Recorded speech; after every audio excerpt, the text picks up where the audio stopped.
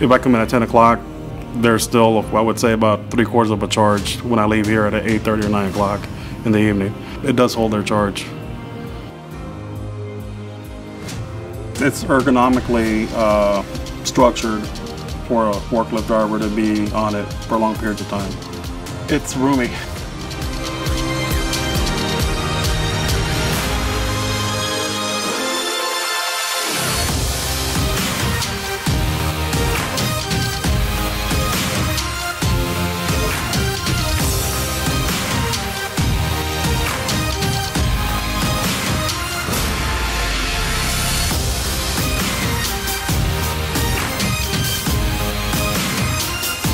The locations where we pick from, they're extremely narrow. We can get into really tight spots. But the Jungheinrich, it doesn't have that jerking. It's a smooth, when you pick up a load that high and you bring it down, it doesn't stall at all as opposed to the propane, but they're extremely smooth.